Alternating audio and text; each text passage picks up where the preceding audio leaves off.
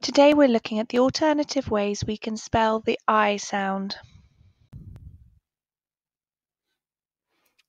So today we're going to be revisiting the alternative pronunciation of the letter G. When we see the letter G, it can be pronounced in two different ways in words. It can all be the soft G, which says J, or the hard G that says G. So the soft G says J, and the hard G says G.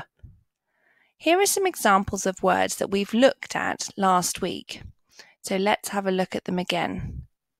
Golf, plug, gent, germ, magic, pig, gap, ginger, and gas. So now we're going to look at them again, and I want you to think, is this the hard G or a soft G? Golf, g-olf, golf. That's it, the hard G. Here's the word magic, m-a-j-ik.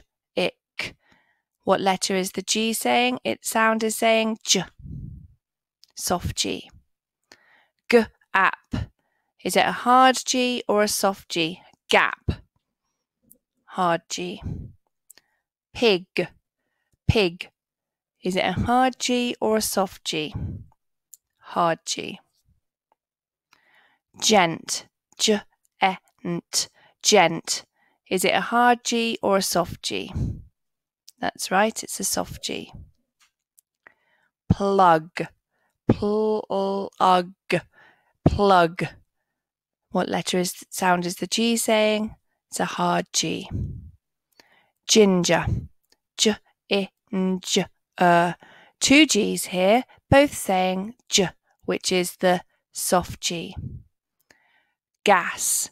G-as. The G is saying G, which is the hard sound. Germ. G is saying J, which is the soft G. I saw a magic gent in danger in a gap. I am going to play golf with a ginger pig. That's it. This is the I grapheme. Today we're looking at all the different ways we can spell the I sound.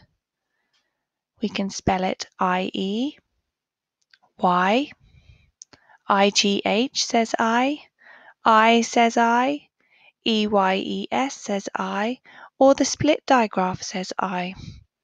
Today we're going to focus on the top three, where I is spelt either with a Y, I-E, or I-G-H. Let's look at this first word, flying, flying. The Y is making the I sound. Sigh, sigh. The I-G-H is making the I sound. Tried, tried, tried. The I-E is making the I sound. Fried, fried. The I-E is making the I sound. Tonight, tonight, tonight. The I-G-H is making the I sound. Light, light, light.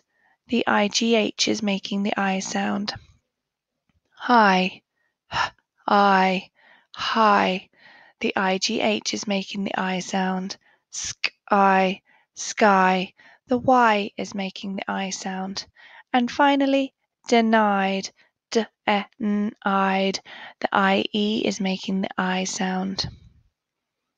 Here's a sentence. Can you read it first and then we'll read it together?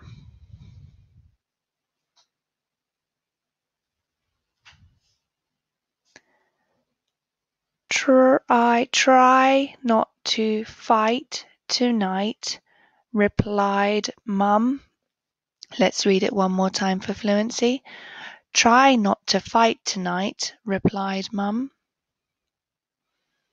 And the next one, I'd like you to try and read yourselves first.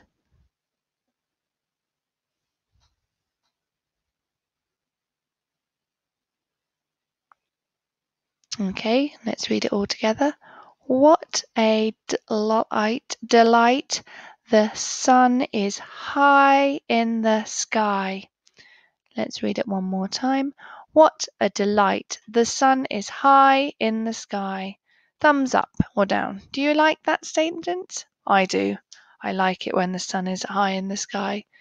Okay, it's your turn to do your activity now. Enjoy.